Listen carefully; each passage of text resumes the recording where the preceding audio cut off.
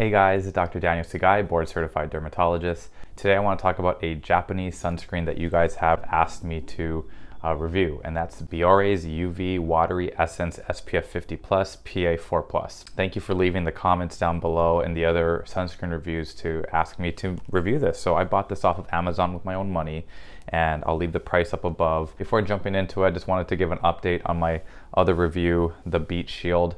So I've mentioned this before, I really like this K-Beauty sunscreen by Crave, and unfortunately with their independent testing, they found that the SPF did not live up to its advertised SPF.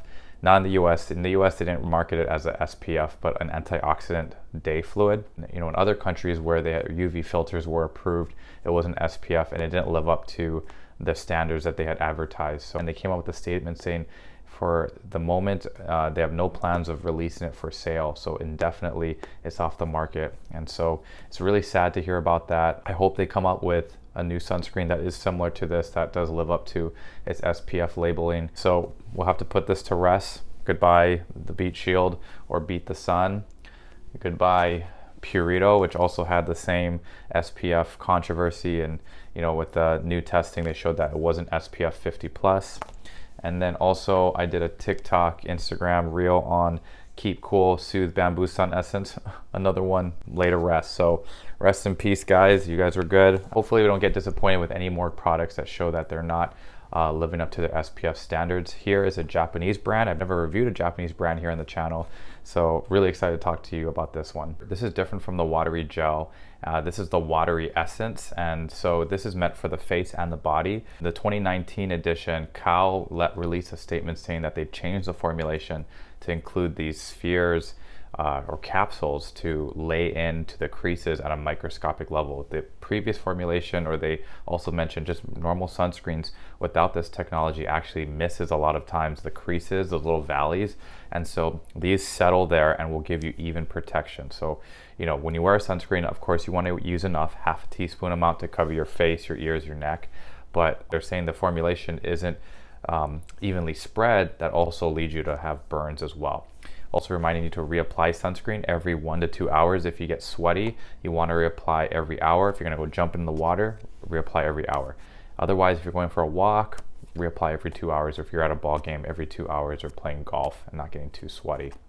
So this one here has 4 UV filters.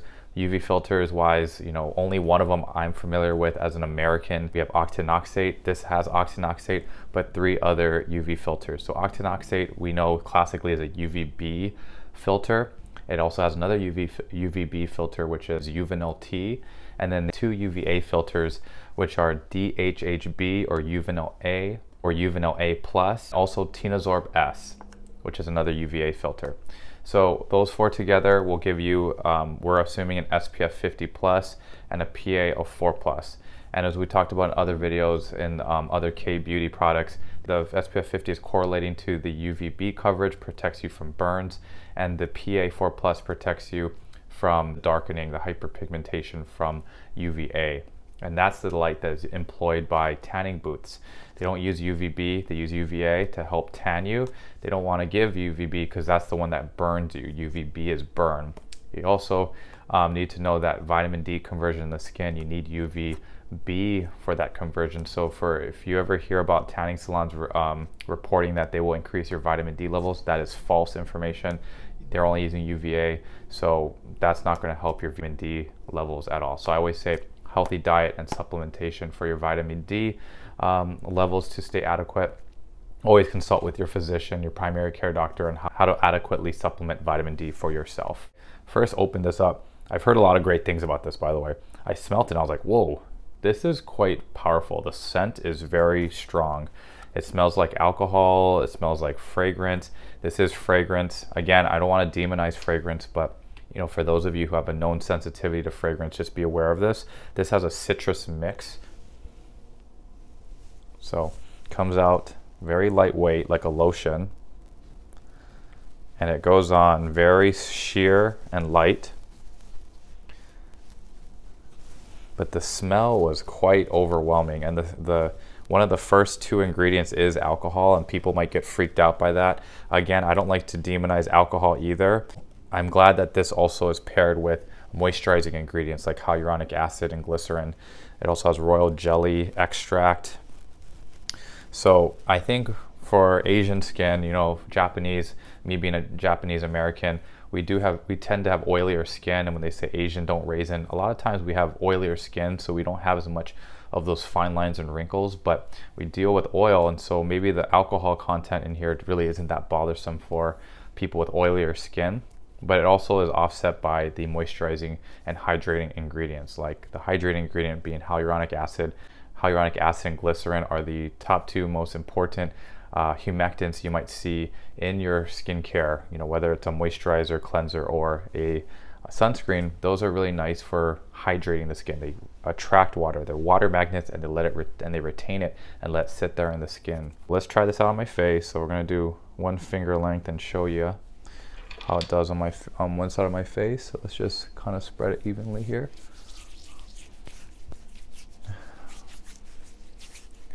If you're not bothered by the smell or the fragrance, this is for you. I don't know how the previous formulations were before the 2019 Micro Defense came out, but I wonder how it smelled, because a lot of people raved about this and I'm kind of thrown off. I actually had to message some dermatologists and other friends who are very much big fans of this sunscreen. I was like, is this smell for real, or did I get a counterfeit or a ripoff? And I was reading online, and it sounds like this is the real deal. Other people have smelled this alcohol, and it's kind of overwhelming. But as you can see, it just rubs in really very well. I mean, it just disappears, it melts in, very sheer, lightweight, no white cast at all. But again, it's not a mineral sunscreen. It has octinoxate in it, which a lot of time our American sunscreens have octinoxate mixed in to help it make the zinc oxide more lightweight. So this has octinoxate in it, and the three other chemical ingredients that we don't have access to in the US. But man, it's so lightweight and nice. I mean, it just melts into your skin. No pilling. No issues if you wanted to put makeup over this. It's affordable compared to a lot of the sunscreens we talk about here on the channel. Oh, and it also has dimethicone in it too, which I like. It gives it a nice silky texture. And then now that it's really set on my skin, it makes my skin feel much more silky smooth when I compare it to my left side. So I only apply it to half my face, and yeah, you can really tell the difference. This makes you feel nice and silky smooth. Kind of gives you that bounce. You got some humectants in that. So great as an overall sunscreen, but I also read about that they say that they're waterproof. So waterproof is a term we can't use in the United States. We're only allowed to use water resistant as on the label if it's gone through those expensive, rigorous testing to show that it is water resistant 40 or 80 minutes. This one says, you know, online they say 80 minutes of waterproof. So, you know, this is something you could use before a run. I also wonder if you sweat, how will this be going down into your eyes because of the alcohol content? But yeah, let me see how it is on my eyelid. Don't get in my eye, of course, but the eyelid is very important. I find a lot of skin cancer on the eyelids. Yeah, really no burn whatsoever. So yeah, you know, I've used this for the last few weeks. Very impressed by how it melts in. I'm still not used to the smell though, so that's my biggest critique of this. I love the look of it. It looks really nice. My daughter looks at it and she says, oh, it's the frozen sunscreen. But you know, it's just really elegant look to it. Nice and portable. It says Aqua Rich here, 2019 version, whereas the other ones, you know, the previous years it says 2016, 2014, it's won the beauty awards, won the best cosmetic award in 2014. So when you see that on the package, it doesn't mean this was made in 2014. It just says it won an award in 2014. The package does have a lot of kanji and Japanese characters on it, so it is hard to read. So if you have a hard time finding the ingredients, you know, Amazon, where I bought it, has the ingredient list, and I checked it. It does list the 4 UV filters there, the dimethicone, the royal jelly extract, the glycerin, hyaluronic acid. But if you can see here on the back of the bottle, the tube it's all in Japanese. So you can't really read it for the average American consumer, including myself. Even though I'm Japanese, I'm ashamed to say I don't speak it or read too much or too well. For any citrus products, you know, I always say for organic ingredients, even if it's citrus, always a possibility of you being allergic to a citrus product. So citrus essential oils in your products, you know, a lot of these clean products, they want to advertise you can get an allergic reaction to those, like a poison ivy reaction to any of those essential oils that are botanical or citrus. So always keep that in mind, that just because I can tolerate this on my eyelids does not mean it will work for you. So always, you know, start slow, maybe spot treat a small area of your neck, and then, you know, dive more into your entire face. I see a lot of allergic contact dermatitis from, you know, a face sheet mask, or just using these organic ingredients from Whole Foods or what have you. Forgot to mention, this also has vitamin E, which is an antioxidant, helps protect from free radical damage from the sun. So always great to have antioxidants in my sunscreens. I like antioxidants in my, like in La Roche-Posay, I talk about they have an antioxidant blend in that. Very helpful to have, because we're going to be wearing our sunscreen during the day and we're going to be exposed to sun during the day. So good to have your antioxidants. If you want to have a vitamin C serum in addition to that, definitely apply that. Cleanse, put your serum on, you can moisturize, and then follow up with your sunscreen. That's what you'll do in your morning routine. And then if you're going to be outdoors, every 1 to 2 hours, reapply a sunscreen. After letting it sit for a bit, yep, it feels like my skin continues to feel even more silky soft and more, you know, more of a dewy, soft, supple texture to it. So yeah, I'm actually impressed by this. The smell isn't sticking around either, so that's really good. I feel like it's evaporated into the air, and it's not bothering me as much.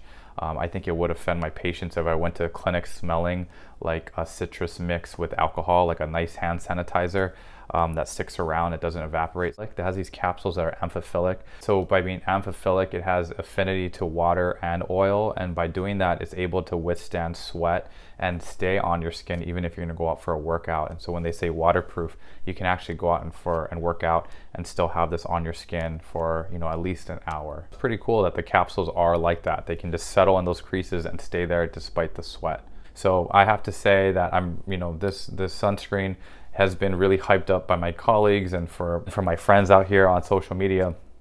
But I have to say, you know, I'd say it's solid, but I'm not going to give it like a crazy high score. I'm probably going to say Dr. Sugai gives this a 4 out of 5 shakas or an 8 out of 10 for now. It's just pretty much the smell, that the scent has been pretty powerful. If they can tone that down a bit, I probably can use this more regularly. I really haven't gotten used to this, even though I've used this for, you know, over 4 weeks. I bought this, as you may have seen from my Instagram stories, I bought this a while ago, and I've been using it off and on throughout this cold weather. Now we're in the hot weather. I'm actually putting it on. It's still performing well. It's just every time I open up that bottle and apply it to my face, I'm actually like thrown back a little. I have no sensitivity to fragrance, so I've been fine with it, but it's just that it's a little harsh. I have my reservations to promote this or recommend this to the masses if you do get turned off by fragrance. So I think that's its major downside to this sunscreen here. Okay, but otherwise, yeah, it has great UV filters, 4 of them, 2 UVA, 2 UVB filters. It has the PA4+, SPF50 plus. We want to go for SPF30 and above, and it's affordable, and you can get it online. This is my first time trying out a Japanese sunscreen. If you have any other recommendations, please send them over to me, and I'll be happy to look into it. And yeah, so guys, please be safe. Thanks a lot for watching the channel. We're a year in, so really having fun. Please drop any comments if you like this sunscreen, or if you don't like this sunscreen. Please share with your friends, and also thanks for hitting that subscribe button. Take care. Peace.